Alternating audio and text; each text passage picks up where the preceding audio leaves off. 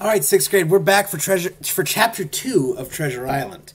Now, chapter 2 picks up after the events of chapter 1. We still have this unnamed captain hanging out at the Admiral Benbow Inn.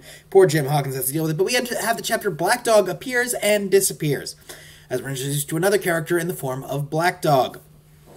So the captain is sticking around, and a man shows up looking for him, and this man is missing 2 fingers on his left hand, so he's only got 3 fingers on his left hand. He does carry a cutlass, which is a type of sword designed primarily for slashing, but is one associated with pirates and the Navy. And he's there, and he's looking for his mate, Bill. Jim says, we don't have anyone named Bill here, but he's able to describe the captain in perfect detail down to the scar on his cheek. So Jim's able to conclude that, oh, this is, in fact, his friend Bill. And he's like, there, we'll have rum, I'll have a talk with my friend. Bill, or Billy Bones, as he's more accurately known, arrives back, and it's revealed these two are not really friends because Billy Bones chases Black Dog out of the Admiral Benbow with a sword. And as he chases him, his sword gets stuck in the sign saying, you know, Admiral Benbow Inn. Right there, it gets stuck. Chases Ruin, he gets back, he demands more rum. And then he proceeds to pass out on the ground. He's having a stroke, as the doctor warned him he would have if he kept drinking. And the doctor does revive him, save him from the grave. He also takes a lot of blood out of him, which is important, because it tells us a lot about the doctor's character.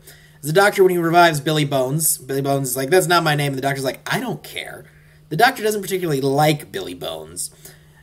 He then lets Jim know that he took the blood out of Billy Bones to weaken him and keep him out of trouble for a few days, thinking it'll be good that way. He also warns Billy Bones that if he keeps drinking rum, it will be the death of him, and then he goes off to deal with Jim's father, who is still sick in this horrible December. Now, Black Dog's arrival is the start of more pirates showing up to look for Billy Bones. Jim says this is how we were rid of the captain, but not his affairs.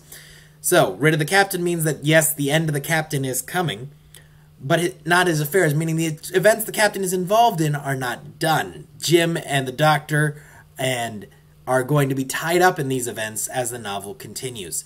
And that's where I'm going to leave you guys on Chapter 2. If you guys have any questions, please feel free to drop by the Twitch streams and ask them. I am here so that you can ask questions and keep up. Take care, 6th grade, and I will see you in the next one.